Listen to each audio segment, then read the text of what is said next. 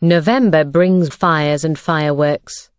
Sometimes you will hear people say, "Remember, remember the 5th of November."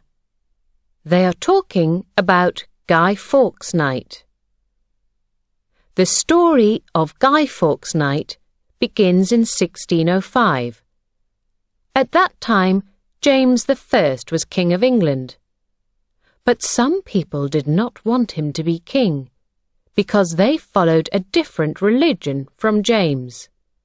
So a group of them, a man called Guy Fawkes and his friends, made a plot to kill King James and his government at the Houses of Parliament in London on the 5th of November 1605.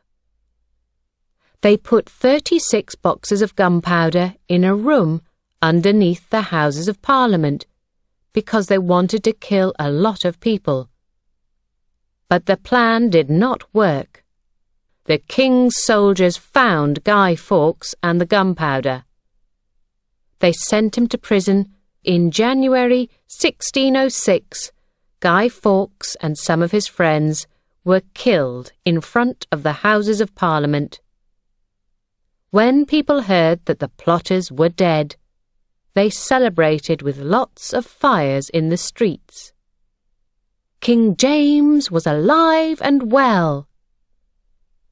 Since that time, every year on the 5th of November in most parts of Britain, people build a big fire outside with all the dead leaves and old pieces of wood that they do not want. Children push newspaper into old clothes to make something that looks like a man. They call it a guy, after Guy Fawkes.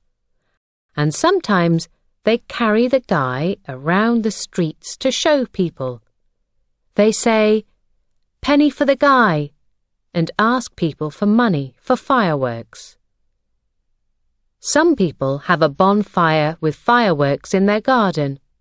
But fireworks are expensive, so often people have one big party together in a park or a field.